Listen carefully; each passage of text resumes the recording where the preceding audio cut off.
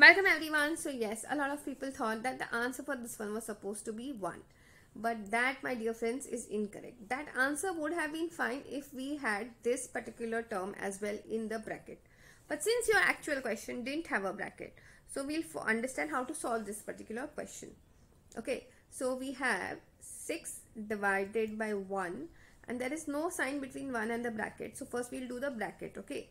Because if you are following BODMAS or if you are following PEMDAS, the first important thing which you need to always do is we need to follow or we need to solve the brackets. So 6 divided by 1 is 6 and there is no sign between this 1 and the bracket, means it is multiplication.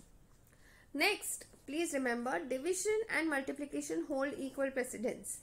Okay, so in this kind of a situation, first we need to always go from left to right. Whatever operation happens first on your left hand side has to be done first. So first we'll do 6 divided by 1, which is 6 multiplied by 6. So answer for this question is supposed to be 36. I hope this is very clear to everyone. That's it for today. I will see you in the next video.